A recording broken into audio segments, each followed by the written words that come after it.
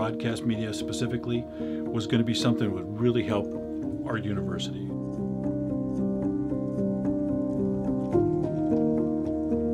We were instrumental in actually getting a lot of these students opportunities. That's what got me, excited about the class. It's always nice to see from the other perspective, to be able to be on the other side of the camera. See, it was one of the only classes that offered some sort of television experience. In this area, there's not a lot of other opportunities for news programs to get experience, so I think it gives all of us a insight early on to see if that's something we would like to continue to move forward with in the future, and I think that's something that is very beneficial for this community.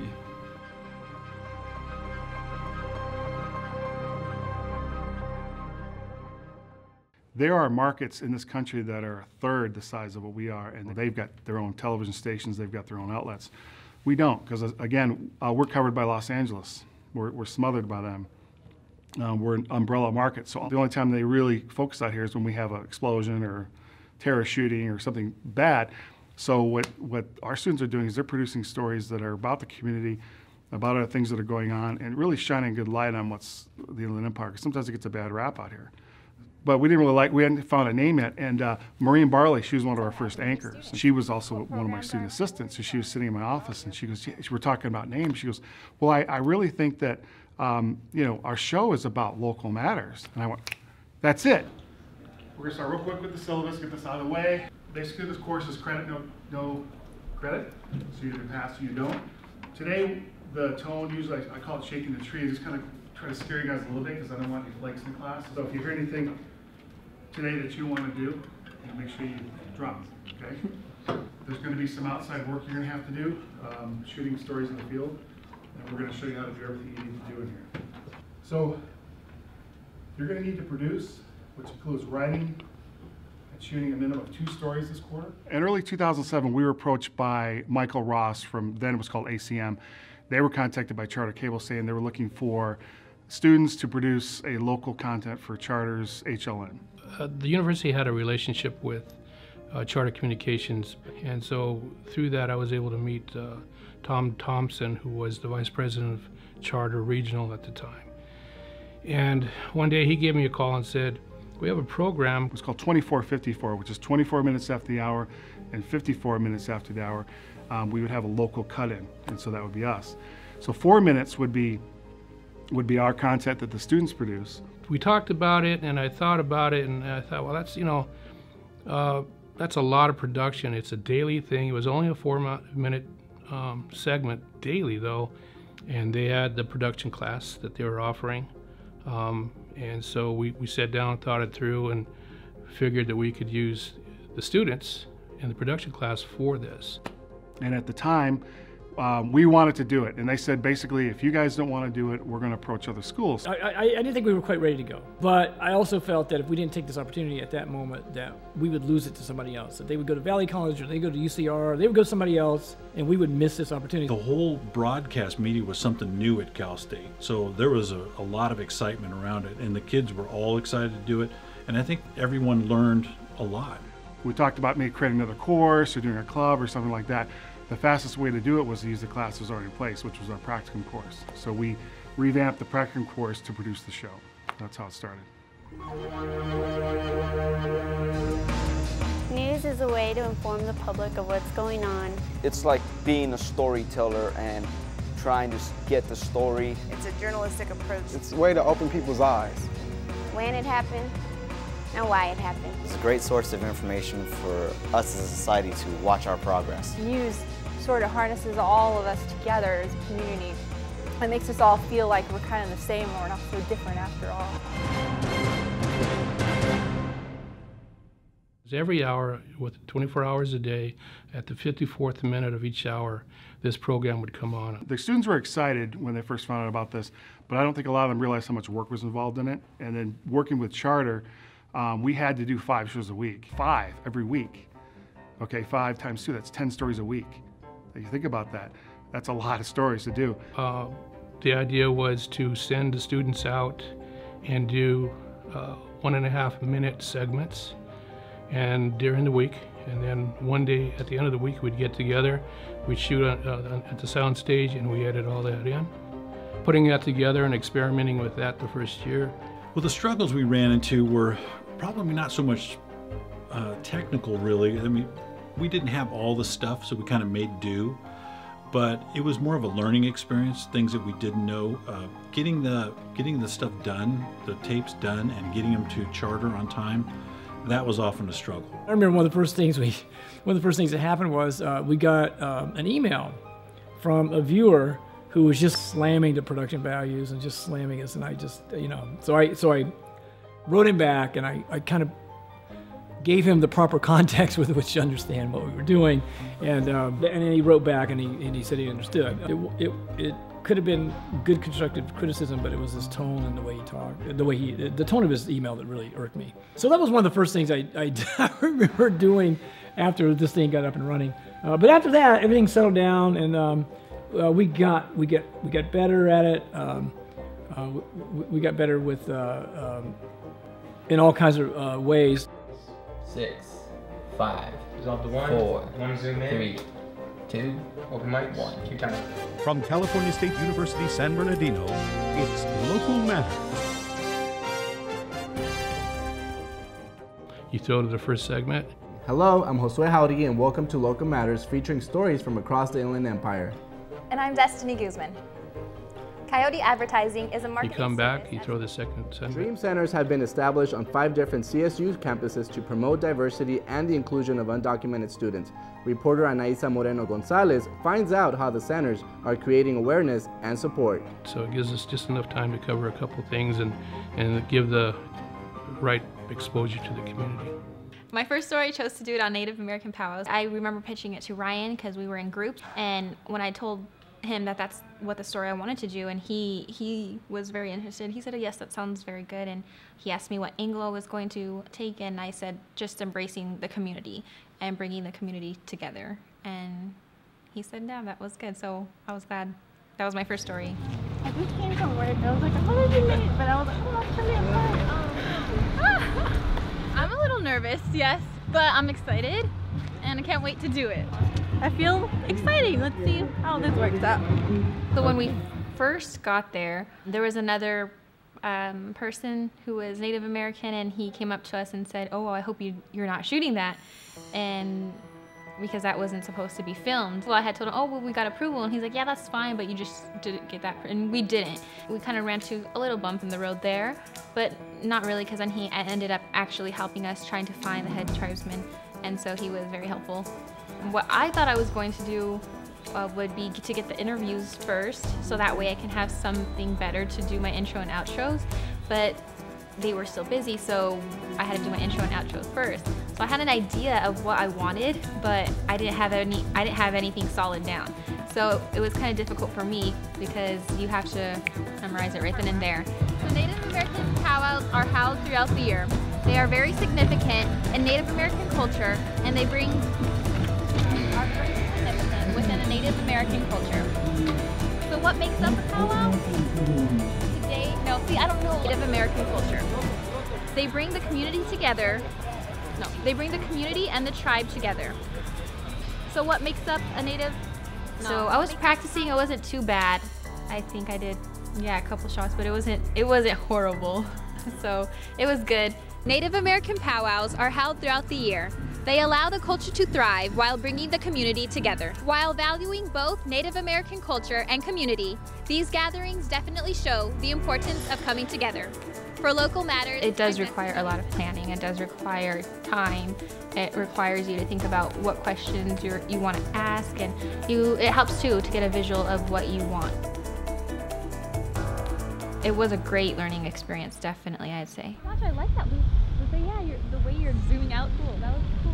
Trying to follow how you're walking. Yeah. Many of the students who have left here and walked right into jobs have benefited greatly from the Local Matters experience, right? Because it just gives them another venue, another avenue, another way, another space for telling a story in a certain, within a certain time constraint. Regardless of genre, you're still working with the aesthetics of the medium. You're still working with the storytelling elements of the medium.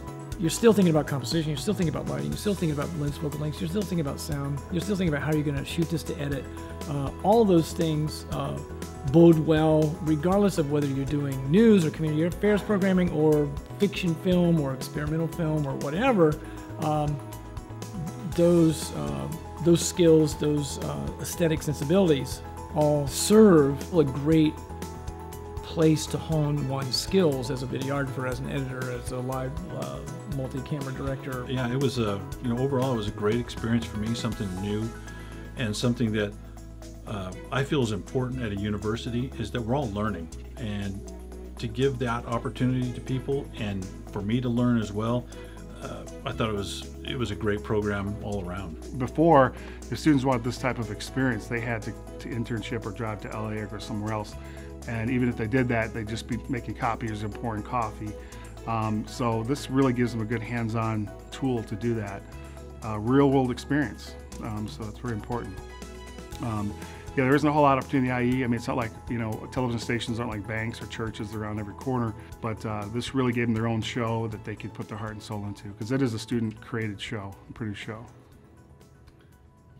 The fact that it is still going on after 10 years shows you the benefit of it. A lot of our on-air talent have gone straight from local matters into real-world positions. As far as professionalism and learning how to put together news stories, there are so many different elements, So with Local Matters, I learned how to set up an interview, conduct an interview, shoot an interview, and then put together that interview in a package and create something that people could understand and also hopefully enjoy. Local Matters was really the foundation of what I learned, and I can't thank them enough. I guess if you'd told myself back then where I am today, anchoring a newscast, I don't think I would have believed you, but with the help of Local Matters and many other jobs along the way, here I am, so I'm pretty surprised. I look at video now of when I was anchoring, and it's funny to me because your voice changes. My voice was so high, and I could tell I was very nervous, and once you look back at that and you see how far that you've grown, even me in just 6 years, I mean, hopefully I grow a lot more too, but I mean, you have to start somewhere, and starting in college at that level is so much better than starting your first job being that nervous and everything. I wanted to be in news, and I knew that I needed some sort of on-air experience to get me into the business, and so I was like, well, let's try Local Matters and see. It was one of the only classes that offered some sort of television experience. As far as like the stories go, I really like that you were able to do whatever topic that you felt was right for the show. Of course, you had to go through the producers in order to try to get them approved, but I like that it was very lenient in the way that you got to choose your topics. You were able to go out and do your own B-roll. You were able to choose your own shots, put it together, and pass it through onto the actual show. I felt like this is a piece of cake. I'll be able to, pick up my stories and then create something from it.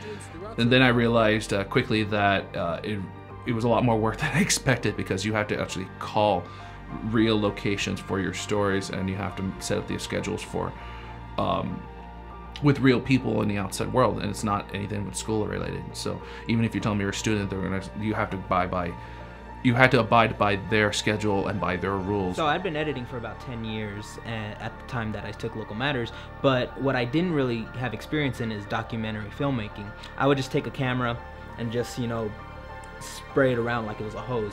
But he taught us like, no, you need to set it still on tripod, you need to get your interviews in one single shot, and you need to just, have total control of that, because if you're not using a tripod, if you're not, fully engaged with your interview subject, it's going to show in the final product. You always have to have a backup plan. You always have to have a plan B in case anything goes wrong, in case, something's missing or somebody cancels on you. I was doing a hang gliding story, and then the memory card ran out of memory, and the sun was setting, and I was trying to get everything all in like one shooting, and then luckily the guy had a SD card in his truck, and he let me borrow one.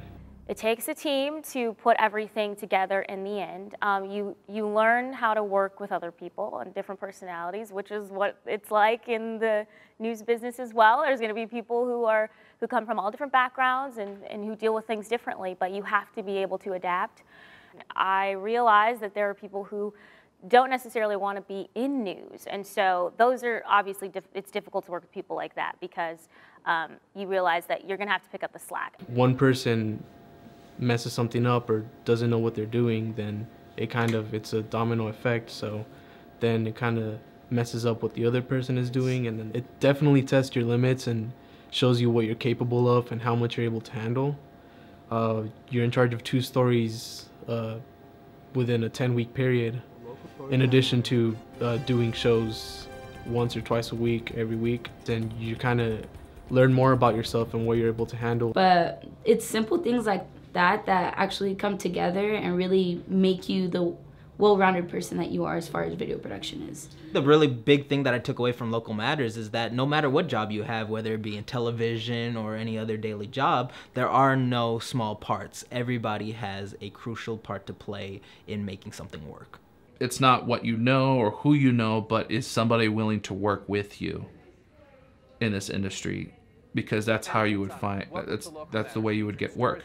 Because if somebody I knew liked working with me, like I like working with Andy, I want to put him in another production because he was able to meet his deadlines. He was able to do exactly what I told him to do with excellence and all that. That's what they want. They want the work, they want it done right, and they want to be able to work with you because they like you, because you actually have a professional demeanor. And that's what I took away from it, because at the end of the day, Local Matters kind of becomes a family.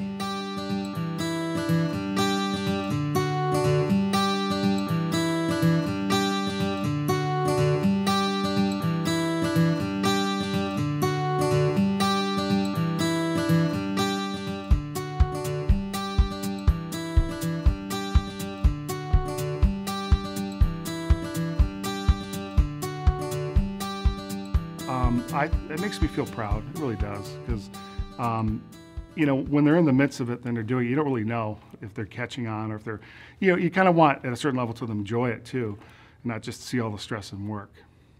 But I think I feel proud. I feel proud that what the work they do and they put together, and that's really all what I want them to get out of this course is the confidence to be able to produce a TV show. Because when you first come in here, it's like, this seems a little overwhelming, and it's like, how do we do this? And then after they do it, it's like, oh, like I always say, it's like putting together IKEA furniture. The first one's tough, and the rest, it just gets easier and easier. So I like to be the first IKEA chair that you put together.